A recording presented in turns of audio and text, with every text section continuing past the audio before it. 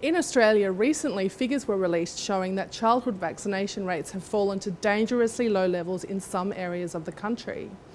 And this has started again what some people refer to as the vaccine debate. In reality, there's no debate.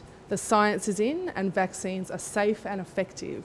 So let's look at myth number 1. Vaccines cause autism. This is an unsinkable rubber duck, and this myth was initiated in 1998 by Dr. Andrew Wakefield, who published a paper in The Lancet suggesting that the measles, mumps, rubella vaccine was linked to autism. Since then, he has been struck from the medical records as a doctor. The paper has been withdrawn from publication, and his work has been suggested to be fraudulent. This is because he didn't reveal many conflicts of interest about his research, including the fact that he was paid by lawyers to build a case against the safety of the measles, mumps, rubella vaccine, and also that he had submitted a patent for a singles measles vaccine of his own. So after around 12,000 publications and 14 years, there is still no good evidence to support a link between vaccines and autism. Myth number 2. Smallpox and polio have virtually disappeared from the world, so why do we need to vaccinate? Well, it's precisely because of vaccination that India has now had 2 years polio-free, and smallpox exists only in freezers in scientific laboratories. In fact, we've seen evidence recently in Wales in the UK of the effect of being complacent about vaccinating. Once we stopped vaccinating, as we did after the scare by Wakefield, then we see the resurgence of preventable diseases like there are now in measles outbreaks in Wales. And this is one of the problems with vaccines. In a way, they're a victim of their own success. Once the diseases are reduced, they're out of mind, out of sight, and we don't see a need to vaccinate anymore. But it's important to remember they haven't gone away, they're still around, and they'll come back with a vengeance. Myth number 3. More vaccinated people get the disease, therefore vaccines don't work.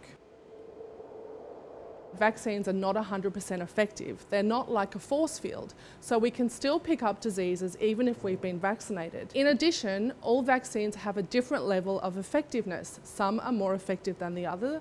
Some are more effective after you've had 2 shots as opposed to 1 shot. But if you do catch the disease when you're vaccinated, it's much less likely you'll get severe complications, severe side effects, and the severity and duration of the disease will be reduced. Myth number 4.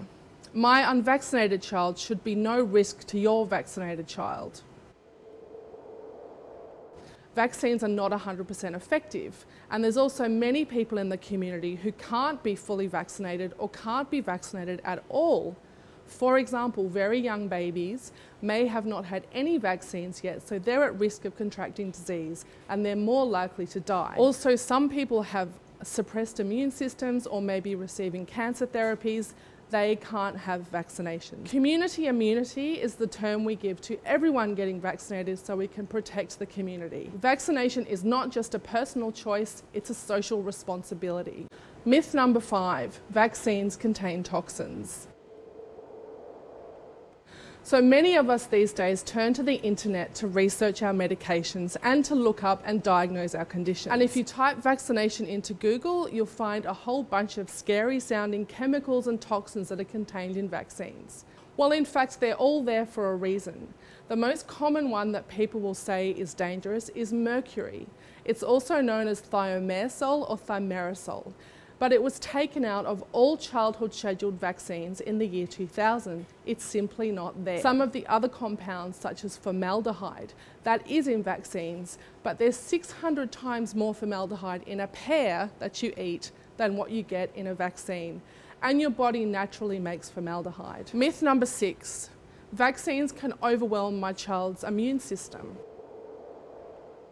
Now, this is a concept that some people call too many too soon, and it can seem logical to think, my tiny baby's body can't take all these vaccines. Very recently, the Institute of Medicine in the US looked at the number of vaccines that children receive on the childhood immunisation schedule. After extensive study and meticulous analysis, they determined that they are quite safe. So the amount of immune challenges that a child might experience in their environment every day equals between 2,000 and 6,000, whereas across the lifetime of a childhood schedule, it's only about 150. So there's nothing to worry about with overwhelming a child's immune system.